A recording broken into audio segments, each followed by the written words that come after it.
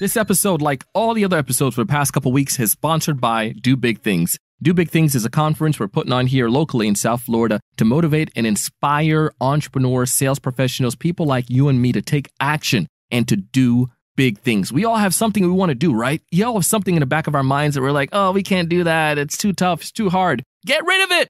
That's what we're doing this conference. We're going to help you to take action. If I'd kept that mindset, this podcast wouldn't be here. The actual Sales Evangelist organization would not be here at all. But I took action, and now look where we are. Started from the bottom, and now we're here. I want to share with you what worked for me, and we're having 12 speakers who are going to share their insights on how they took action and did their big things. We want to help you. If you can't make it to South Florida, I understand. In that case, you have to check out the virtual ticket. Go to dobigthings.net. Again, dobigthings.net.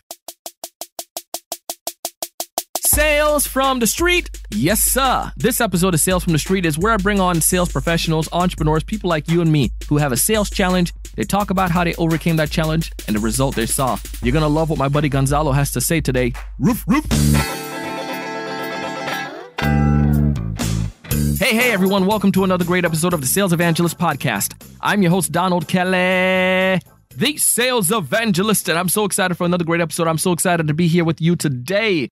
As you know, on this episode, I bring on people who are going through sales challenges, people who have gone through some kind of difficulty, and they, talk about what they did to overcome it. None of us perfect. None of us have a perfect business. We all have difficulties and challenges. But the great thing is, once we get past that difficulty, we can see amazing results. So maybe you have something you overcame. You'd probably be a great guest for these episodes. But again, this is going to be a fun one. My buddy today is Gonzalo. Gonzalo is actually a sales manager, and he does some speaking on the side, does some great things. And he gave us as an example about a book that he read and how it relates to salespeople being different types of dogs. Very interesting stuff. We have some more nuggets and some more takeaways in our show notes, and also the book that he recommended in our show notes. Just go to thesalesevangelist.com/the word episode number 399. Thesalesevangelist.com/the word episode. The number 399. I won't take up a lot more time. I just want to give a few shout outs this week. I want to give a big shout out to Kurt Rapp and his wife. We got a chance to connect with them this week. Christina and I went out with them, visit here locally. Also want to give a big, huge shout out to Dave. Thank you so much for connecting. Also to Rick. Thank you so much for connecting. And Ben, thank you guys so much for connecting with me. If you would like to connect as well, find me on LinkedIn, Donald C. Kelly, or on Twitter, Donald C. Kelly, or you can go ahead and find me on Instagram, Donald C. Kelly. Either one of these places, I'll be more than willing to personally connect with you. Both on Facebook and LinkedIn, we have private groups. It's called the Sales Evangelizers. Now, the Sales Evangelizers is a community for listeners of the podcast, sales professionals, entrepreneurs, people like you and me. If you have a friend who's not listening to the podcast, bring them here. We want to get insights from other sellers. Simply go to Facebook or LinkedIn and search for the Sales Evangelizers. One of the admin or myself would love to add you. I won't take up much more time. We got some great information coming with Gonzalo. Let's go ahead and dive into the episode. Welcome to the show, Gonzalo. Hello, Donald. Thank you so much for the invitation. Well, I'm excited to have you, man. It's great to connect with a fellow Floridian, someone right down here in my backyard. So it's always cool to learn from others, man. Yes, believe me, it's a pleasure to live in Miami. One of the beautiful things about this city is like after a beautiful day selling out there on the street, you can go to the beach at 6 p.m. That's what I'm talking about. I love it, man. Well, this episode, as I mentioned in the beginning, is called Sales from the Street. And I like to bring folks on like yourself, like me, people who are, we're out there hitting the streets. We come across different challenges, difficulties. We find solution and we see the outcome. So we're going to talk about that. But before we dive into that, why don't you tell us a little bit more about what you do, Gonzalo? Well, I am the sales manager for a litigation support company. So I provide services to big law firms or solo practitioners in the law field.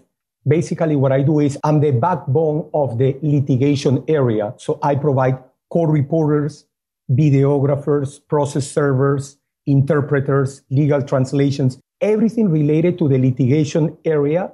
Whatever the law firm doesn't do, I provide that. So basically, my main labor is to get together with the attorneys, with the office administrators, and tell them about my company, the benefits that they're going to get, and they hire my company.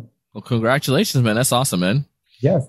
Well, I want to dive into this episode and talk a little bit more about this challenge because I'm sure you came across some sales challenge. Why don't you tell us about your challenge that you faced? Oh, yeah, of course. Actually, you know what? This is probably a challenge that every single sales manager has faced at some point or will face at some point. So we know that training to our sales reps is mandatory. I mean, there's no question about it. You have to train your people. Otherwise, this is something that Stephen Covey used to call sharpen the saw, right? You have to always go with sharpening the saw while you are, pretty much doing your activity, which is selling. So I have a training for my people. I have 3 sales reps. While I was training them, I noticed that my training wasn't a good fit for everyone. Mm. And I was questioning, wait a minute, am I using the same process that they use in the Western education, that they standard education for everyone, expecting good results when every single person has a different personality, different background, different values, etc.? So I started thinking about this, and when you put your energy out there, you will attract something that will bring an answer to whatever question you're holding in your mind, right? So I came across with a beautiful book that actually was the total revelation and the solution for this challenge. The book is called Sales Dogs. Sales Dogs. Sales Dogs. You can, if you put Google, you will see the result, or you can look it up on Amazon. Sales Dogs by Brian Singer. So now, there is a beautiful story behind this book, because Brian Singer, back in the day, I think it was during the 80s, he was the number 1 salesperson at Xerox. And this other guy was competing to be the number 1 salesperson. Robert Kiyosaki was always competing. So this guy, Robert Kiyosaki, later on published this book called Rich Dad, Poor Dad, right? Yeah. And this guy created the Rich Dad Foundation, where he actually teaches people, the secrets and all the nuances that people need to know in order to make wealth. So he realized that knowing how to sell is extremely important. So he actually called his friend, former co-worker at Xerox, Brian Singer, he called him to his team, and he told him, hey, would you publish a book about sales on my collection, Rich Dad? And he said, yeah, of course. So he published this book, Sales Dogs. So now, why this book helped me to solve this challenge? Very simple. I realized that every single salesperson is a different breed of dog. Okay. So this guy classified 5 different types of salespeople: the Chihuahua, the Rottweiler, the Basset Hound, the Poodle, and the Labrador. So as a general rule, you always have your main breed and kind of like a secondary breed. Your main breed is probably 80% that fits with your personality, and 20% is your secondary breed. So the Chihuahua, for example, we all know this salesperson is the one that knows absolutely everything about the product or service.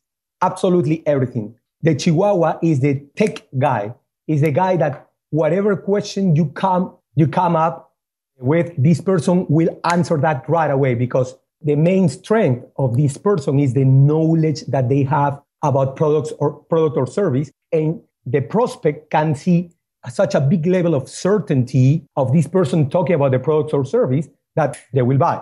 So that's the Chihuahua. The Rottweiler, that's self-explanatory, is the one that will go and bite your neck, is the closer, is the aggressive, is the one that it goes every day out there looking for no's until the yes, no matter what, it's a numbers game, will come.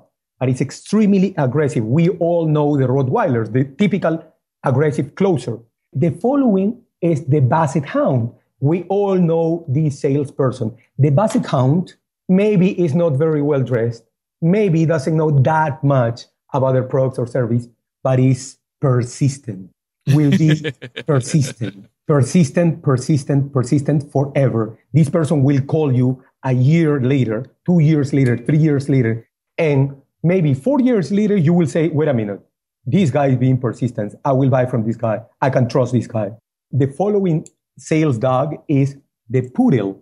And the poodle is the one that will go and do the sales presentation to you, maybe wearing an Armani suit, driving a Maserati, the one that is kind of like telling you on a subtle level, I'm doing you a favor by giving you my sales presentation. So this person has mastered social skills. So sooner or later you buy from this person because people kind of feel important just by having lunch in a restaurant with this person. That's the poodle. And finally, the Labrador. The Labrador is the one, by the way, the Labrador is my sales dog breed, right? Mm-hmm. And is the one that will become your friend.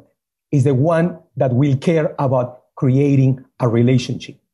Is the one that won't care that much at the very beginning on the close, but will create such a great relationship, will follow up properly, will do the step-by-step that are mandatory in the sales career, that this person will place on you such a big level of trust that they will become your clients forever. So when I realized that this existed, I started tweaking, making these 2 millimeter changes in every training that I was providing to my sales reps, understanding that each of them were completely different breeds of dogs.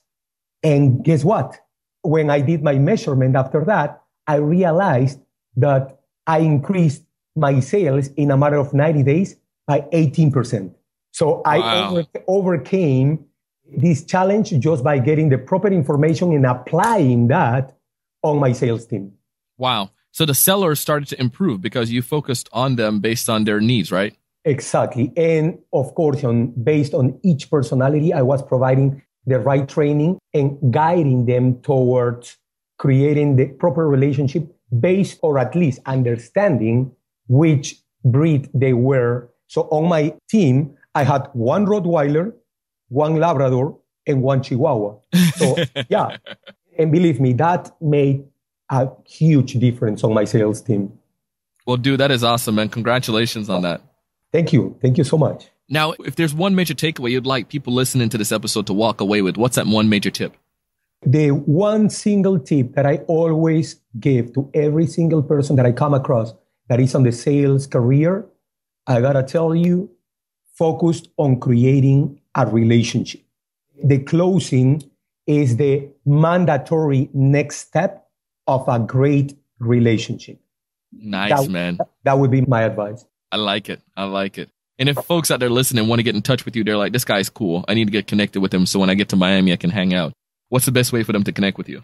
You can actually go to my website. It's gonzalosalinas.com. I'm going to spell that for you. It's GONZALOSALINAS.com. And you can actually shoot me an email. And I live in Miami.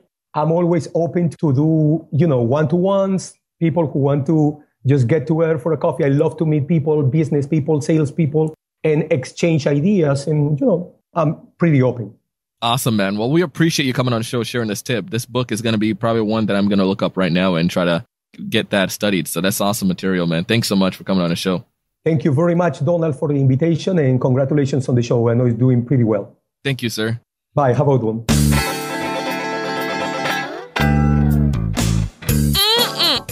Man knows his stuff. I told you, Gonzalo knows his stuff. Great insights. If you're down here in Miami, I know Gonzalo will be more than willing to connect with you and to meet up to have a little breakfast or a little lunch or, dinner or whatever. He's like all about connecting. He's down there in Miami. So, the title of Mr. 305 is already taken by Pitbull, but, we can still give that to him as well. So go ahead and check it out. If you want to connect with my boy, Gonzalo, simply go to thesalesevangelist.com/the-word episode number 399. thesalesevangelist.com/the-word episode number 399. Get access to that book that he mentioned. And thank you guys so much for helping us, man. Tomorrow is going to be episode 400. And it's like amazing that our podcast, this little thing started here in our in our house here in South Florida has grown to the point where we have 400 episodes and we have listeners all over the world. And it comes to just have to go back to you, because you have helped me to be able to spread the word, to evangelize about effective selling. You've told your friends, your families, your coworkers, your bosses, and everyone you know about the show. So thank you so much. If you don't mind, if you have not done so already, as we come up on this 400th episode, I would ask two things. One, if you don't mind, please write a review. If you're listening to this podcast on iTunes, go to iTunes and leave us a rating and review. It would be greatly appreciated. If you listen to it on Stitcher or on Google Play or some other podcast directory, just leave us a review. It helps others to see what the show is all about, and it's exciting. So thank you so much if you'd be willing to do that. And then also tell somebody else about the show. If you know someone that would benefit from the podcast, tell them. I would greatly appreciate it. Let's help to make sure that as we go into our 400th episode tomorrow, that we, have a great day. So thanks again so much. As always, I want you to be successful. I want you to be happy. But most importantly, I want you to go out and do big things.